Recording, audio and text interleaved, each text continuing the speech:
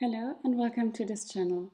My name is Victoria and today's video is going to be about heart failure as part of our cardiology series. Heart failure is by definition the inability of the myocardium to provide effective circulation to the tissues of the body. There are different approaches to classify the disease. It can either be acute or chronic, depending on the onset. Acute heart failure is a medical emergency. It develops quickly and requires immediate medical attention. It is characterized by a sudden onset of symptoms with fast progression. Chronic heart failure, on the other side, develops slowly and often takes years to require medical treatment. Heart failure can also be classified according to the part of the heart that is affected. So it can either be left-sided heart failure, right-sided heart failure, or total heart failure. Left-sided heart failure originates from systemic conditions such as hypertension, which lead to the buildup and backing up of blood into the pulmonary circulation, which causes dyspnea and induratio fusca pulmonum. Right-sided heart failure usually is a result from left-sided heart failure and rarely occurs individually. About right and left-sided heart failure we will talk more in separate videos. Heart failure can also be classified according to the time it can be observed, so it can be either systolic or diastolic. Also, the amount of blood that is being pumped is essential for differentiation of the type of heart failure. Here we usually distinguish either low output or high output heart failure. The last type of classification I want to mention is the differentiation into forward or backward heart failure, depending on the cause of strain that is put on the heart, so whether it originated in the lungs or the body. Causes of heart failure are even more abundant than the types we can differentiate. It can be caused by general weakening of the body by aging, ischemic heart disease, hypertension, diabetes mellitus, different conduction disorders or valve disorders. The causes we will discuss more comprehensively when we will speak more about the left and right-sided heart failure. The next point I want to talk about is the mechanism of heart failure. There are a couple of factors which promote the development of cardiac dysfunction. One of them is the loss of contractility, so a decrease in the strength with which the heart contracts. This can be caused, among others, by calcium imbalance, hypertension, dilatation.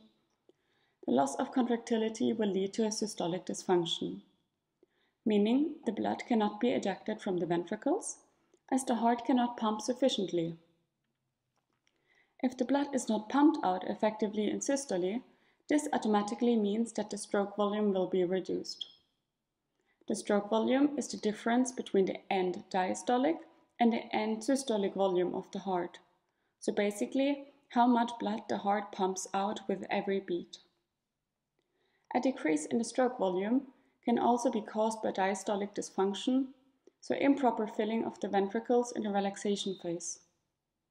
This can be due to a decrease in compliance, which we can observe in restrictive cardiomyopathy. If you haven't seen that video yet, you can click on the banner above, or it can also be caused by stiffening of the cardiac valves. The decrease in the stroke volume leads to decreased cardiac output.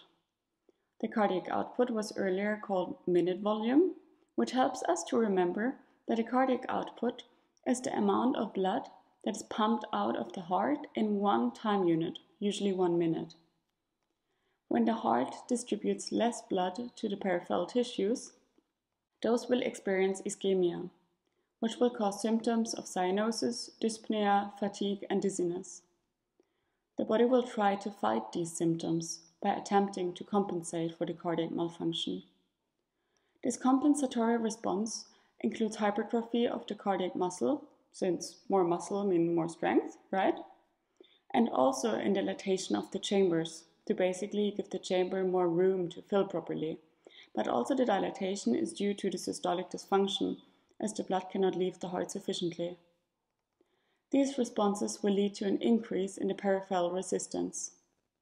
The peripheral resistance is the resistance that the blood vessels have against the blood flowing through them. When the blood vessels constrict, so narrow their lumen, the resistance increases. When they dilate, the pressure decreases. A higher resistance also means a higher pressure, and so an increase in blood pressure. As the pressure increases, more blood is pumped back to the heart at higher speed and higher pressure, so the ventricular afterload also increases. The afterload is the pressure against which the heart has to work to be able to eject the blood in systole. As the vessels are more constricted due to the higher peripheral resistance, the heart automatically has to pump harder, which will put more strain on it. If it is not able to overcome that strain, that means a decrease in stroke volume again, and so the circle closes. I hope this was understandable. I know it is a lot when everything is connected. As I mentioned during the explanation of the mechanism, there are a few symptoms that patients classically experience. Those are fatigue, palpitations, which are arrhythmical beats, dyspnea, which is a difficulty in breathing, chest pain, also called angina pectoris, and syncopes, which is fainting due to a sudden decrease in blood pressure. The severity and extent of symptoms helps us to determine how far the disease is already progressed. The New York Heart Association, short NYHA, formulated a classification which is frequently used in clinical practice. They divided the disease into 4 stages, 1 being the mildest and 4 being the most severe. In stage 1, patients have none of the symptoms I mentioned earlier and are able to perform normal physical activity. In stage 2, patients have mild symptoms when they follow normal physical activity. Stage 3 and 4 are those that are usually observed in the doctor's offices and hospitals as patients feel progressively weak. In stage 3, patients have moderate symptoms with less than normal activity and only experience comfort in rest. They will avoid certain activities which they could do before. In stage 4, patients experience severe symptoms at any given time, so at minimal activity but also at rest. There is no cure for heart failure, as the damage to the cardiac walls and blood vessels will not be reversed, but medications can help to support the heart and alleviate symptoms. Medications frequently used are ACE inhibitors, which especially help in systolic heart failure, angiotensin II receptor blockers, beta blockers, diuretic, aldosterone antagonists, inotropes, and digoxin. First-line treatment is usually a combination of ACE inhibitors and beta blockers. Statistics have proven that they decrease morbidity and mortality.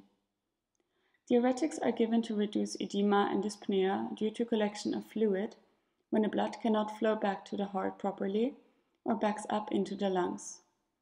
They decrease the pressure in the pulmonary circulation, but the stroke volume and cardiac output will decrease initially as the body loses more fluid than normally, so patients might feel lightheaded, dizzy, and tired in the initial treatment with diuretics.